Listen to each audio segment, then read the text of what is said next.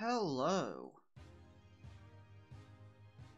We've got something new here, ladies and gentlemen. It is time. So, I've been alluding to this a little bit, but this is the beginning of a new series. This is going to be the RDL, the Revelations Draft League. This is, this is a VGC 2020 Draft League post Crown Tundra. Since Crown Tundra is going out pretty soon, we could do this. Now, let's preface this by with some things. So, on how the draft worked and everything like that. So, I can't see my mouse. So for the actual draft, we actually got a lot of Pokemon. So a standard draft has 11 Pokemon, but we got 13 picks, which really makes this actually kind of an interesting interesting one, because everyone has good Pokemon. A lot of the tiers were kind of based on the WBE, kind of the premier VGC event that was based on Series 5. And then we kind of had a look and kind of based on judgment on where we should put some of the Pokemon coming into Sword and Shield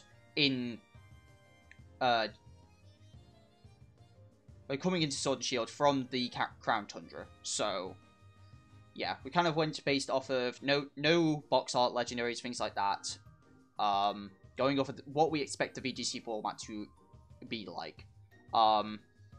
So some things might be a little bit wrong tiered, like just because things will drop off, things will move up. We couldn't be sure, and honestly, I didn't want to have to go through and do another tier list. So we kind of just went off this, and we kind of decided on what we thought would be best. So with how things worked, we had the following. So we had to pick So we got a G-Max Pokemon, 2 Tier 1s, 2 Tier 2s, 2 Tier 3s, 2 Tier 4s, and 4 free picks. I believe in the WBE, you only got 1 Tier 1, 1 Tier 2? Or maybe it was 1 Tier 1, 1 Tier 4? I can't quite remember. It was something like that. Basically, we upped it a little bit on Pokemon. Not sure why we upped it to so many. To be completely honest, I know some people were saying, oh yeah, we've only got 1 Tier 1. We're probably not going to get that many strong Pokemon as a result. Like, it's only 1 Tier 1 and the rest are free picks. But with how the point system worked, you're going to see how silly things got. So, with 13 picks, everyone's team's good. Everyone's team is at least good. So, with a G-Max, and, like, yeah, there's a lot of good teams. And there's only 8 teams in the league. Some of the coaches will actually be familiar from the UBL as well. A few of the coaches from the UBL, in fact, this league is actually organized by Canna, whose channel I will link in the description, because I believe they're actually going to do a lot of the content for this league. So, I guess it's a break off my back. Thanks, Canna. But yeah. So, my draft, obviously I'm repping the Everton Espeons, because that is what I rep. I am the coach of the Everton Espeons, and we have our draft. So, I was 4th in draft. As per usual, I am always sleep when the draft actually starts. And I kind of had an idea on what I wanted to draft. Whether that would actually work, I wouldn't know. So, also, there's one other speculation. A couple bans. Again, I wasn't there for the band, so I couldn't actually put my piece in, but it's what people wanted, so we went with this. Both of the Tapus and the Ultra Beasts are not allowed to be Dynamaxed. This is a big deal because some of them Dynamaxed are very, very strong. Things like Kartana, Celesteela, Tapu Koko come to mind. Some of those are extremely powerful, and honestly, even in a draft format, those might be too powerful. Also, we don't generally know what they'll be like with Max, so those were kind of banned. This is important because I feel like there was a little bit of a sneak under the radar, and how I got this first pick on round 4 as pick 4 of the entire draft. I have no idea. Can you guess? Come on. If it's not obvious, they banned Tapu maxing. They banned Ultra Beast drafting. But they didn't ban Landorus Variant for maxing. So I got Landorus Variant. I'm using the Pokemon League draft to just kind of show the team. But yeah, if it doesn't let me put in all 13 Pokemon, I can understand. Landorus Variant.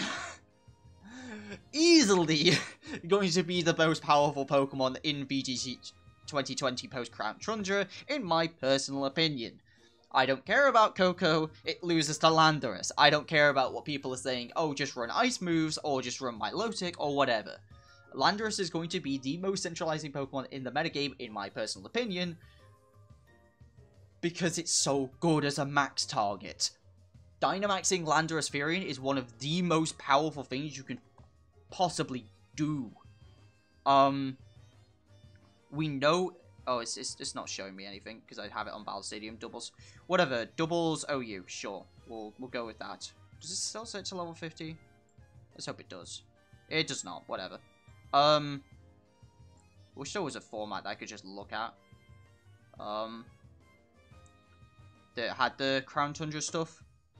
But whatever. I guess we'll go with Doubles OU, because we can actually see the Pokemon. So yeah. Landorus Variant. Why is it so good? Well, I believe it's going to get high horsepower. If it doesn't, whatever. It's still got Earthquake. It gets Superpower as a max move. It can set its own stand with Rock Slide as a max move. It can use Fly as a max move to raise speed. It can max Bug. It can max Dark, which are off of good moves. With Knockoff and U-Turn. I don't know if it's Knockoff, actually. I don't know if Knockoff is a move it's gonna get. But it can also run Sword Stance. It can run so many good offensive ways. It can be run defensively. It's such an insane Pokemon. Especially in a Dynamax format, in my opinion. So, yeah. This is going to be probably one of the main carries of the whole team. Almost no questions asked. It was my first pick for a reason. My original first pick, was actually going to be Tornadus Incarnate. I thought Tornadus Incarnate, if Landorus Variant went, I thought Tornadus Incarnate would be a good pick, because, you know, Defiant plus... Defiant is going to get Defiant with the ability patch. So I thought that, or you could run it as Prankster's Tailwind, you can run it offensive, it'd be a good Maxmon. That could be really good. So I thought about that, but when I saw Landorus Variant was still there, I was like, that's my tier 1. That's one of my tier 1s, hands down, no questions asked. So, yeah, we went with Landorus Variant. The next Pokemon that we went with was one I think snuck under the radar, and I don't think we realized how good it was. And now that I realize how good it is, I think it's kind of a little bit insane as a tier 2. That's right, this is a tier 2. And that is Tapu Bulu. All the other Tapus went to tier 1, but Tapu Bulu escaped into tier 2. And I think this might have been a bad call. So I knew it got Grassy Glide. That was a given. I knew it was going to get Grassy Glide. I didn't realize it was going to get Play Rough and Close Combat, however. That was snuck under my radar. So the fact that it does get those is kind of nutty. Bulu's an insanely good Pokemon. Like, it's super, super good. I don't know why it's saying illegal. Whatever. Probably because it's not. I don't know. Whatever. Maybe they're banned in Double Zero. I don't know.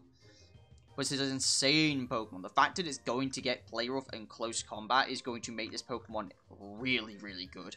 Even not maxed. The fact that this can't max doesn't matter. This thing will still hit like a truck with Grassy Glide and Wood Hammer and Close Combat and Play Rough. Like, you just give it those 4 moves, and this is just better Rillaboom. This is better Rillaboom, and Rillaboom's a tier 1. Like, this thing's insane. Like, how did this get away with this? So, but mainly because I didn't think it was going to be as good. It was a little bit less good than the other Tapus, but I really should have thought about this one more. This one, like, I don't know why no one actually commented on why this thing was only tier 2. Like, I let it slip, not intentionally.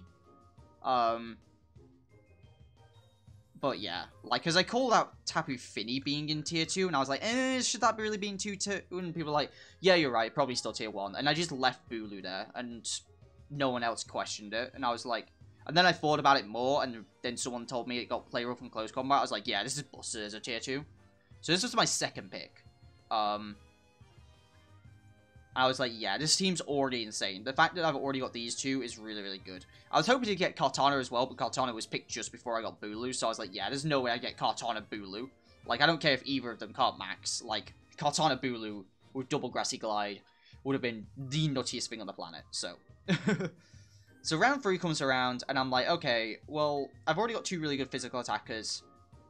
What do I want? And I was really thinking about what I could have had here. But I was like, there's a lot of good Pokemon still in tier 1. I should probably make sure I get one of them, and I figured what's a better thing to do than get one of the best support mons. And we're not talking about Incineroar for once. We're actually talking about Cresselia. So Cresselia's coming back. And this is an incredible support Pokemon. It's been a good support Pokemon for so many years. Heck, I even max it, but like, I'm sorry, you give this thing like Ally Switch and Trick Room and Icy Wind and Helping Hand and Size Shock, and it gets so many good moves. It's a really bulky Pokemon. Like, very few things can realistically take this out in one hit. Like, when I was EVing to look at Cress, for when I had to go against it in the UBL, I needed like max special attack, with Moonguide, with Lunala's Z move to kill a max HP, max F Cress. That's how good it is. It's super bulk. It's the definition of bulk, and it's such a good support Pokemon. That I was like, yeah, of course I want Cress. Like, if I'm gonna have support and like Trick Room Setter, like one of the best Trick Room Setters, excuse me. Like, give me Cress every day of the week. It's so good. So I think actually, like, overall with my draft, I think one of the downsides is that it's kind of got some of the same tiers, like 75, 85, 91. Like, it's got some similar speed tiers, but yeah. I think that Cress, like, yeah, Cress is going to be really good. I suppose I should also kind of mention my draft analogy.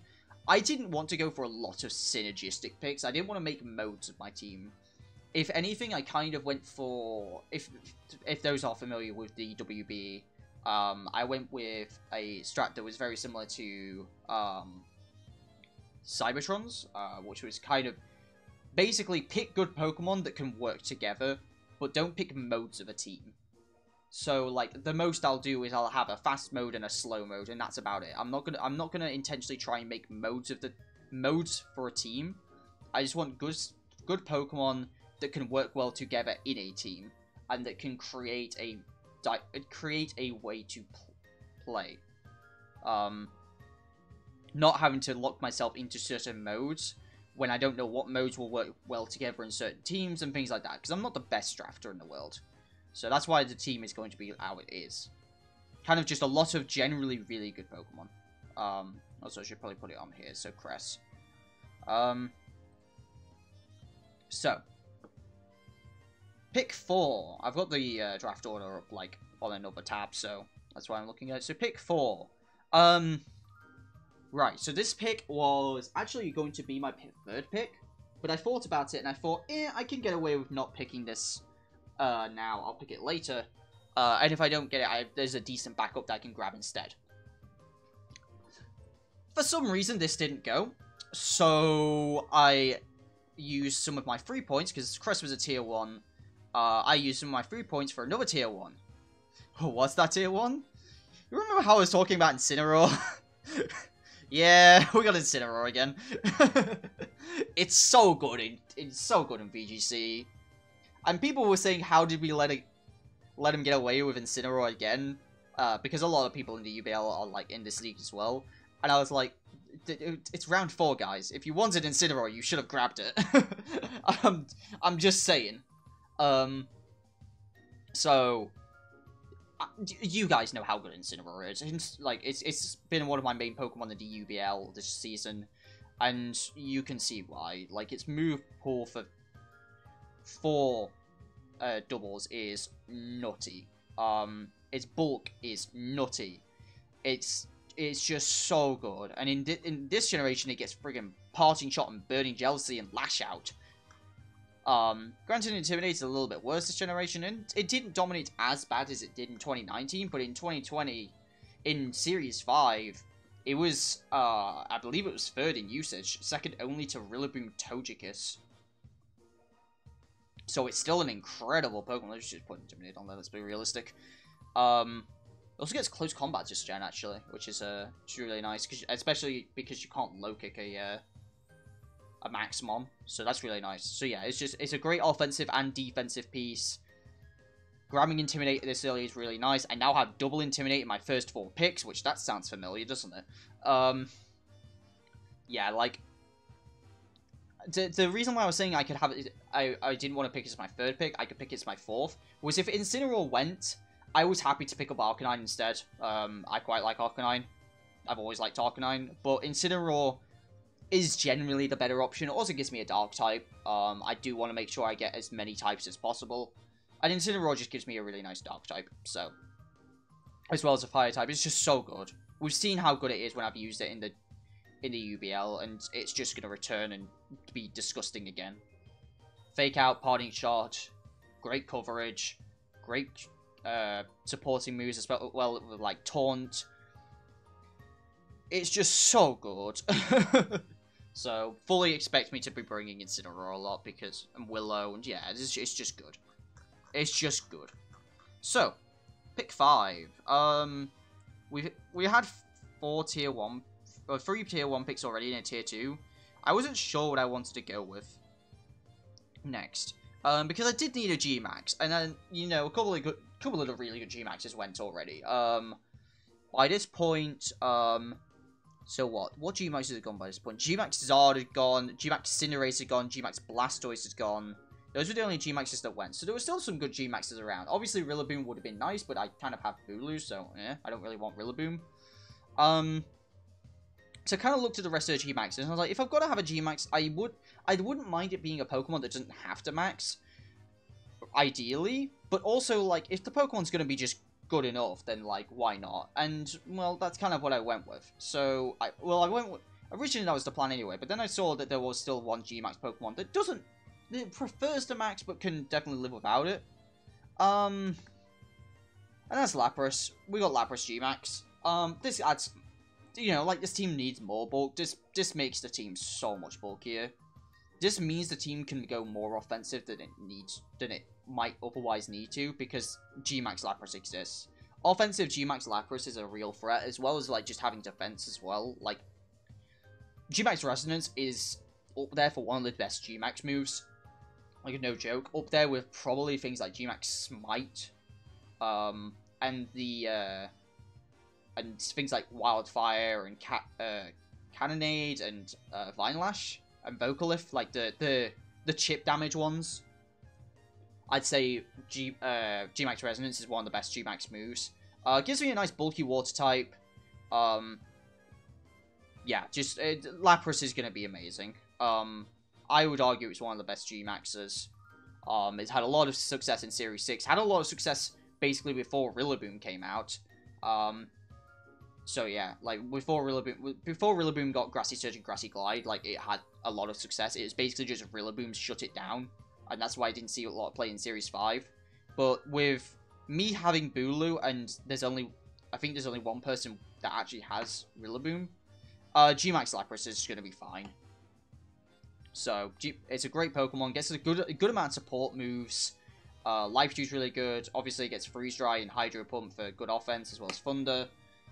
It's a great max target, and it doesn't need to max. It would ideally max, obviously, because Resonance is amazing, and Lapras itself isn't the best Pokemon. But Lapras is so good. G-Max Lapras is really, really good. So, that's why we've gone with that. And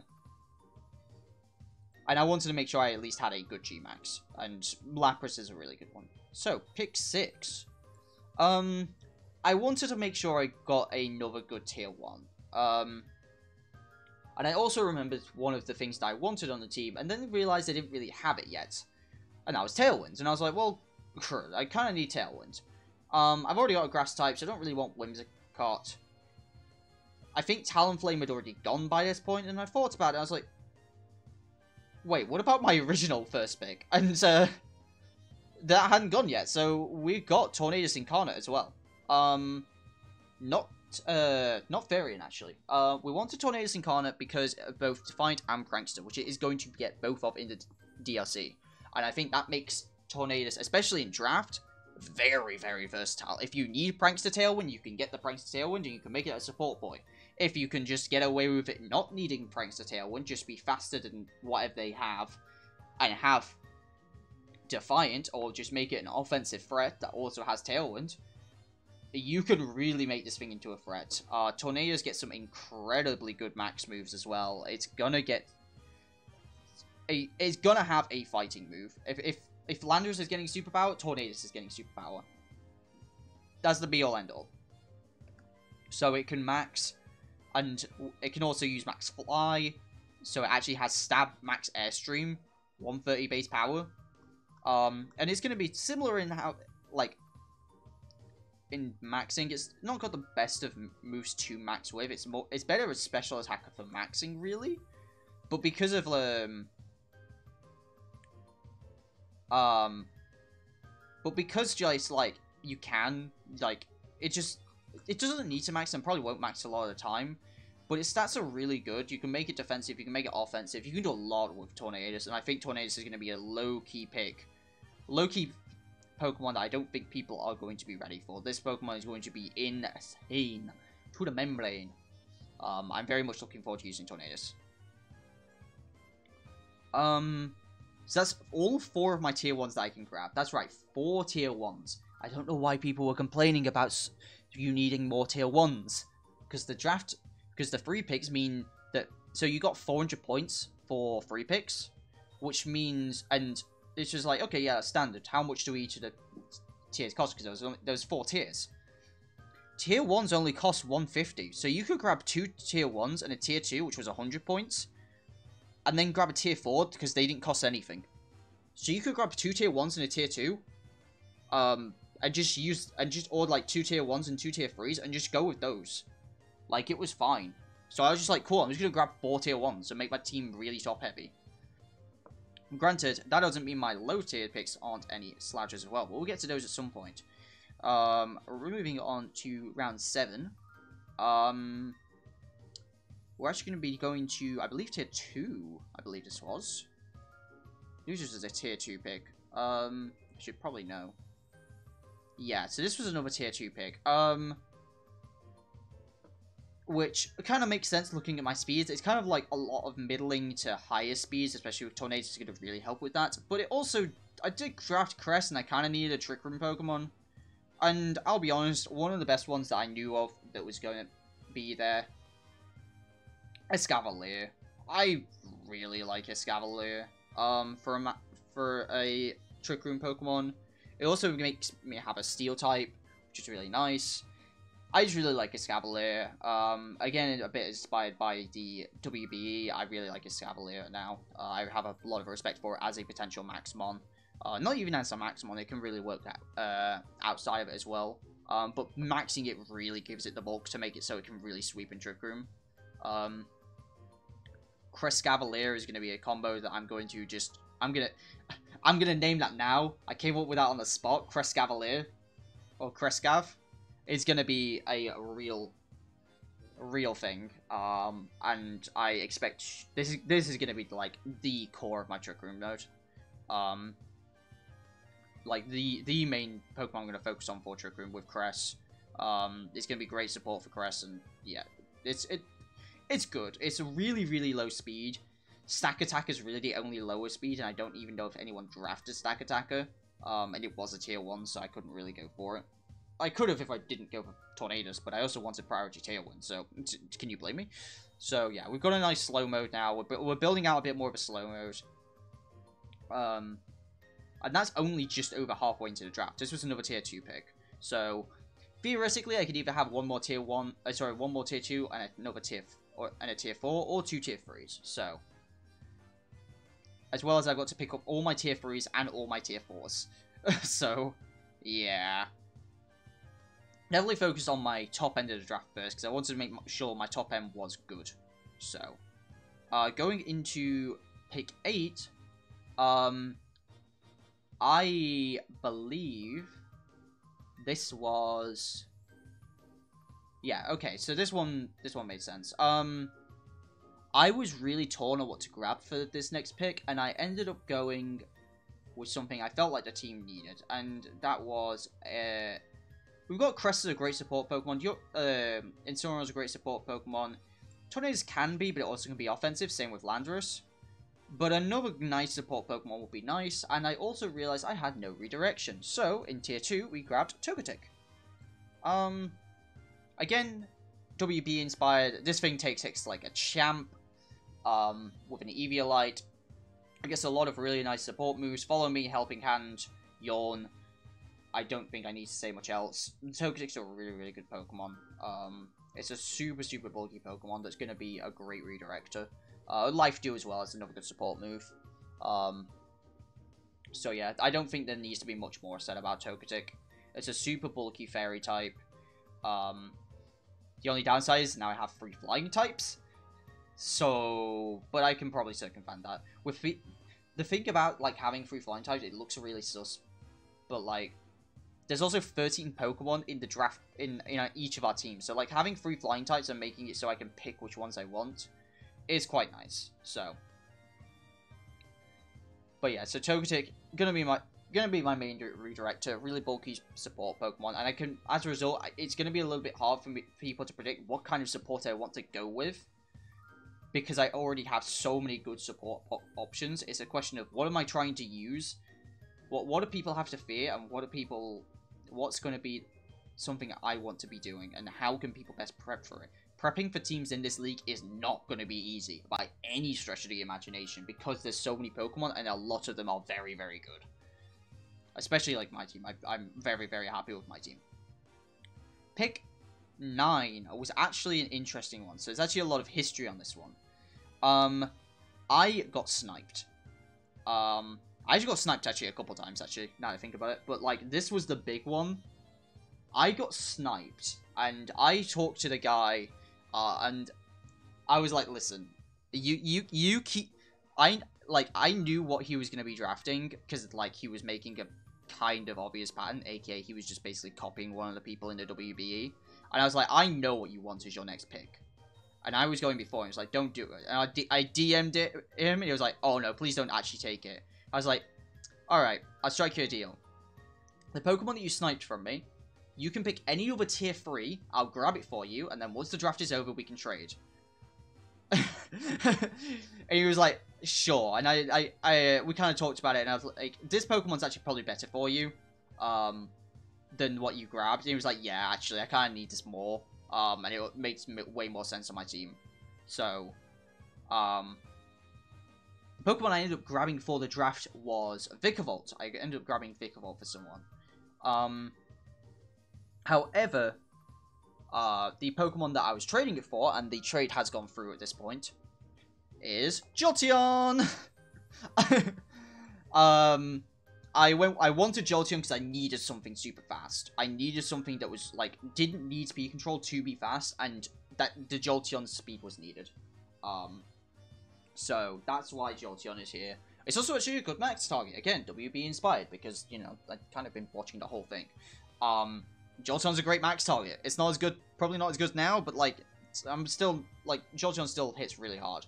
And I did need a good special attacker, because, like, other than, like, Lapras and special Tornadus and Cress, I don't have a lot of great special attackers. I think that is one of the weaknesses of the team.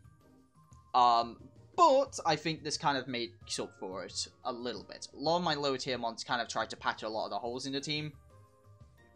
And I think this does actually do that. Also gives me a nice electric type. So a lot of my types are covered. I think I cover most types. The only ones I can't think that I covered was, like, Rock. I think Rock's the only type, and that's just genuinely because I don't like a lot of Rock types. That's just me personally. There's not very many Rock types I can genuinely say I like, so. But yeah, Jolteon gives me some speed. It also has some really nice support moves in Screen. At least Light Screen, I think it might get Reflect as well. Also gets Yawn. Thunder Wave. It gives a lot of nice support moves as well as being a great offensive threat. So, pick 10, right? We're going to pick 10. This is a long one, guys. I'm sorry. Yeah, so we grabbed the Vikavolt, and now that trade has gone through, which is why I'm talking about it. The trade happened, like, almost immediately afterwards. After the, thingy. So, pick 10. I wanted to actually grab a good tier 4, because I wasn't sure what my other tier 3 was going to be yet, but I knew that, like, since I grabbed such top-end heavy team, I knew I needed to make the most out of my tier 4s if I was going to actually make sure I didn't have to rely on, like, the top 8 of my team, being the 4 tier 1s, the 3 tier 2s, and the G-Max Lappers. I wanted to make sure my lower tiers could actually make some use. And in my opinion, this was one of the best that was available. I don't think many tier 4s had gone by this point. But for my team, I think this was one of the best available. Thwackey was available, but not really fitting for my team. Kangaskhan was available, but not really fitting for my team either. However, I think one Pokemon that I also quite like is Normal Weezing. I also have Normal Weezing in the GSC as well. However, it does not just get Levitate. Normal Weezing does still get Neutralizing Gas. So, having a tier 4 mon that can just, like, turn off abilities and also be a decently defensive threat, a decently good defensive piece, is actually quite nice. Has decent coverage, it can taunt things, like, it's pretty solid. Like, regular Weezing is definitely nothing, there's nothing to scoff at, like, for sure, because, like I say, Neutralizing Gas is not bad. It gets decent coverage, it gets Memento, like, it's pretty solid. For a tier 4, like, this was probably one of the best, if not the best, I could realistically grab. It's gonna be nice as if I want to, you know, deal with physical attackers even more than I already have. But yeah, like, Weezing can definitely do a lot of work here with Neutralizing Gas, and just being quite defensive in general. So, I do like Weezing as a Pokemon, so I am just glad to have it. So, it also nicely adds a poison type, so more fairy resistance is never a bad thing. Pick 12, I think surprised a lot of people, and even myself when I went for this. Oh, that was pick 10. Oh, pick 11 is this. Okay, so pick 11, never mind. Pick 11, I think also has just surprised people, never mind. Pick 11 was the following. So I wanted to go back to tier 3, and I actually needed a dragon type. This team does not feature a dragon, currently. And I was looking in tier 3. Originally, I was, for context as well, I was potentially going to pick up, Dragalge, over a Scavalier, but I kind of opted against it, and instead, I guess I kind of got a little bit of a worse Dragalge, but still not a bad Pokemon by any means, and that is Drampa. So Drampa's actually got 3 really nice abilities, in my opinion. Like, Cloud9 is really nice, Berserk is quite nice, and Sapsipper is quite nice. Like, all 3 abilities have use. It's also another really nice Trick Room mod, because 36 speed is really slow. Like, it's certainly not like, when you kind of say you want a slow Pokemon for Trick Room, you usually kind of want to go base 30 speed-ish, because that's where Amoonguss is. But also, it's fine against Amoonguss because Sapsipper, so it can deal with it. And it gets a lot of really nice coverage. Like, it gets fire, it gets ice, it gets electric, it gets Hyper Voice for just not being a Maxmon.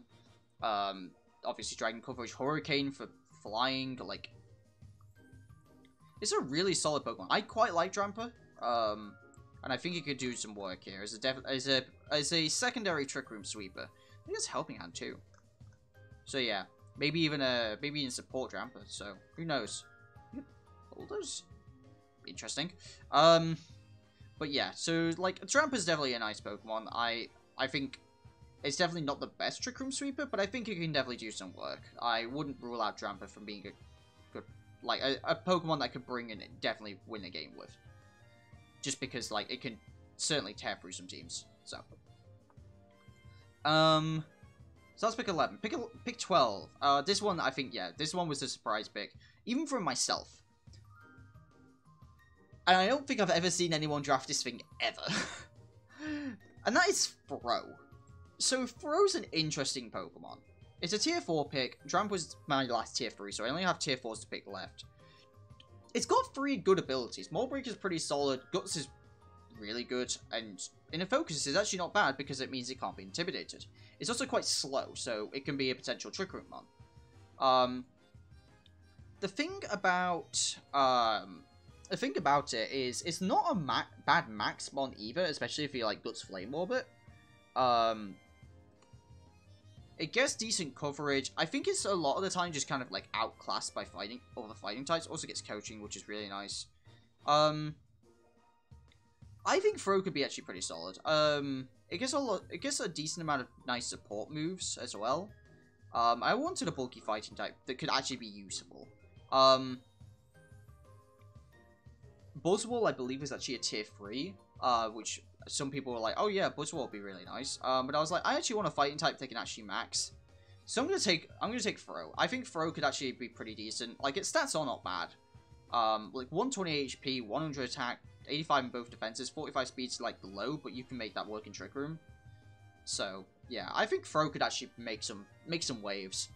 Not sure if it's gonna be a premier member of the team, but I think it could definitely be something that people, if people aren't prepared for a Fro sweep, which I never thought I'd say in my life, yeah, I'd say don't sleep on the Fro. Don't sleep on the Fro. And the last Pokemon, I'm not gonna lie, the last Pokemon was kind of a meme pick. I didn't know what I wanted for my last pick. Like, I already had, like, basically everything I wanted. And honestly, the last 2 was basically just a pick between one not fully evolved Ghost to another not fully evolved Ghost. And I think the only thing that's really selling me on one of them was I can actually weakness policy one of my Pokemon and actually use it as a weakness policy mon next to this. And that was the only thing that sold me on it. I was like, sure, it's kind of funny, let's just go with it. We've got Dracloak. Dracloaky. It's actually got some really nice support moves. It's also faster than Landorus, so the only reason why I drafted it was basically I can surf my own Landorus and weakness policy boost it. That's it. But it may also have some other use that I'm not quite sure on. It gets some nice support moves in Will-O-Wisp and Ally Switch. Breaking Swipe for more attack reduction. It's not really that much worse in terms of bulk than Dragapult, but obviously, like, it's nowhere near as good as a max Pokemon. Obviously it doesn't get Dragon Darts, because it's have you seen it? It's only got one. It is Dragon Dart. I'm sorry, I really love just Dragon Dart. It's so funny. It's helping hand too, actually. It's Sucker Punch as well, which I don't think I can realistically Sucker Punch one of my own Pokemon and weakness policy boost it. Let's look. Okay, hear me out. Hear me out. But yeah, like, it can definitely weakness policy some stuff, and I think it can make use of I think it'd be a decent support Pokemon. I wouldn't expect a lot from it. I guess I wouldn't mind a justified user, but like, and that would make it better, but like, I'm not gonna complain. Like, I wasn't really looking much in the tier 4s at that point. Like, I couldn't really find a lot that I would have wanted, and I would have even considered using on a team. So Dracloak is here. A bit of a meme pick, but it's also just kind of like, it can make use. So, like, we can see in the speed tiers,